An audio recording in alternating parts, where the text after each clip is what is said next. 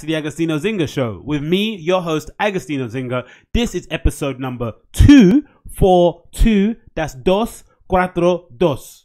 How you guys doing? ¿Cómo estás? Bien? Amazing. How am I feeling? Perfecto, actually. Thank you for asking. I'm feeling good, man. As per usual, this is Sober October month. I got back from a good workout. I'm feeling strong. I'm feeling powerful. I'm going to do 2 workouts today because I mentioned before, Monday and Fridays are my dub 2-a-days because I want to ensure I have a solid week. And then if I go off the rails on a Saturday, on a Sunday, I can do. Obviously, I'm not doing that because it's Sober October, but I'm trying to set up a structure where I have 2-a-days on a Monday and 2-a-days on a Friday. So I'm basically bookending my workouts in a good way so that it can set a good precedent and set a good little mind. I can have a good mindset going into the weekend because if I've already done 2-a-days on a Monday and a Friday, it's unlikely that I'm going to go too crazy on a Friday and Sunday because I don't want to start back again from like -10. I want to start from like, I want to restart my workout week on a good level. So it's going to make me kind of cognitively aware of what I've done previously and not to kind of undo all my good work from the previous weeks or from the week that I've just done it, right?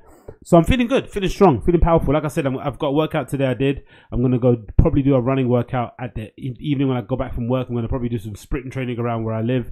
There's like a little circle thing that I run around, probably do an 800-meter sprint. That'll probably work out. No, 400-meter sprint, sorry, that'll work out pretty well. A couple of those and then come back, change, and then see how the rest of my evening goes. But how are you guys doing? Okay? Good? Boom.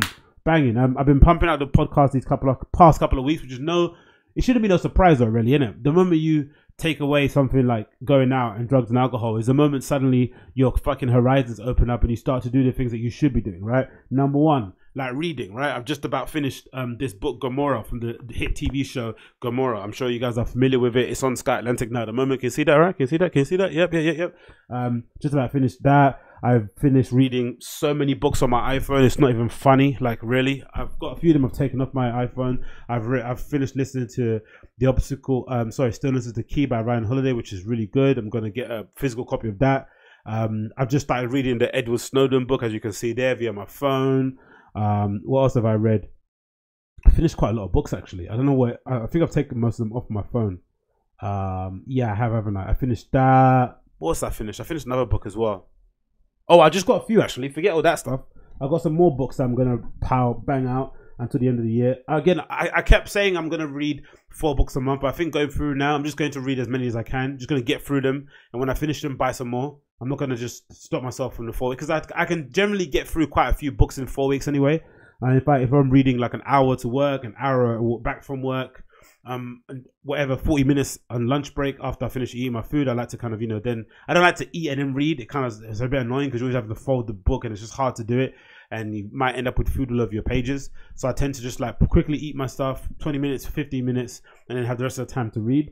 So hour to work, hour back from work, 40 minutes at lunch, and then of course anytime I'm at home, so maybe in the morning I try and fit in like a quick half an hour and smash through some pages. Sometimes walking to work as well from the station, you can quickly smash out a few pages too. Loads of events, loads of occasions, especially in the weekends too. When I wake up a bit late, I can just lie in bed and just like turn my lamp on and just switch through pages. So it's quite easy to get through a couple of pages of a book. But again, it means you're gonna have to exchange your smartphone for a book. All the habits that you usually have in terms of grabbing your smartphone, just take your book out.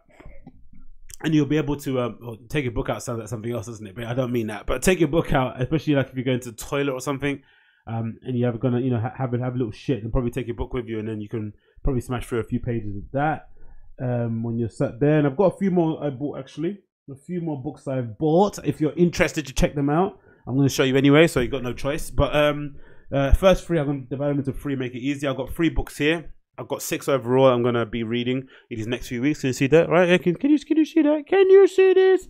Can you see this? Right? Can you? There we go. Let me put it up to the camera. Okay, cool. There. Got it. So, I've got 3 books. Number 1, I've got Ernest Hemingway, The Old Man and the Sea. I've had this on my watch list or my Amazon wish list for a while. I've been trying to get for as many Ernest Hemingway books as I can. They're usually quite small, usually quite thin, extremely well written.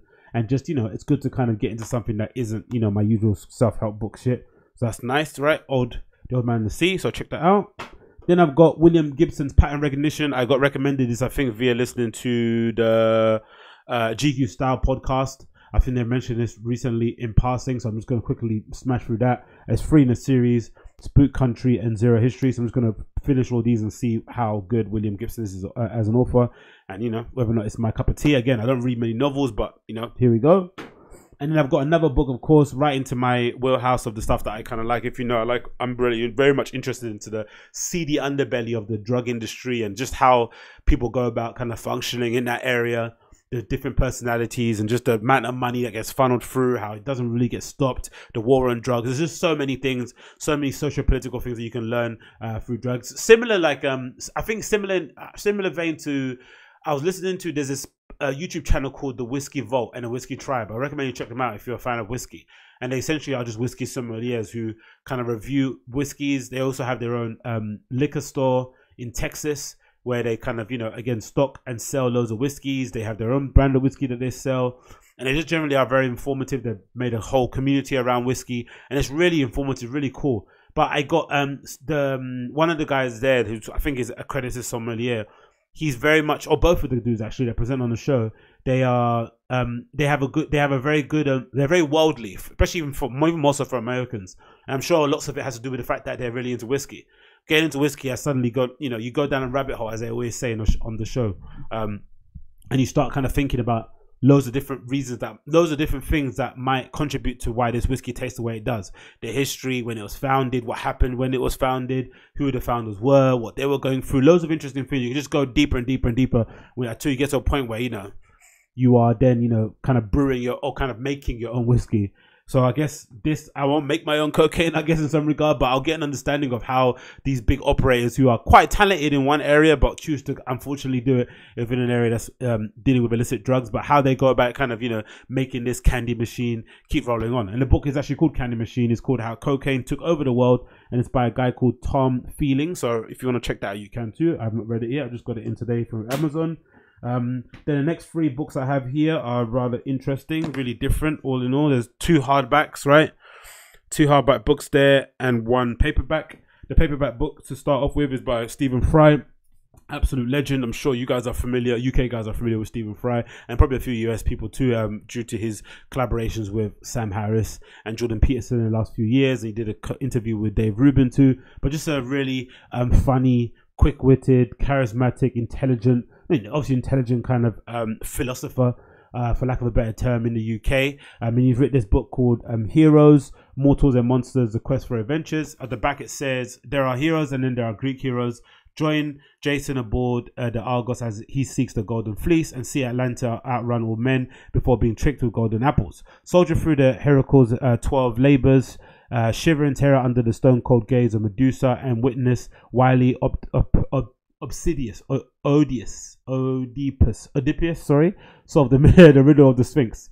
From white-knuckle chases to twisting labyrinths, impossible puzzles to blood-curdling monsters, Heroes is filled with dramatic, funny, tragic, and timeless tales of what we mortal men and women are truly capable of at our heroic best. So, yeah, definitely, I'm definitely looking forward to reading this. I think it's going to be really funny. Loads of probably giggle moments in that. And then I've got 2 very interesting books of the moment. Got Catch and Kill by Ronan Farrow. He was the dude that was basically instrumental in kind of piecing together the story to do with Harvey Weinstein and all the Me Too stuff. So he's basically put it all into a book, which is essentially kind of deals with the whole issue. And the subtitle is called Lies, Spies, Conspiracy to Protect the Predators. So it's going to be very enlightening to kind of read this entire book. And then, of course, the legendary Elton John autobiography called Me, which I'm sure has been serialized a few times on the media. I'm sure you guys are aware of it, but I'm eager to check out what it's like. Oh, look at the back cover of him performing. Where is that? Is that Wembley Arena? Oof, look at that. Mamma mia. So, yeah, eager to check out all 6 books between now and maybe the end of November. I probably should get through all of these. So, again, going forward, I'm going to try and make a review of all the books I read and make sure that I let you guys know what I think of them. Any kind of tidbits I got from them that are very insightful, but they're all very good books on the surface. I think I'm gonna get something out of everything, and hopefully I can then apply those knowledges or insights into my everyday life.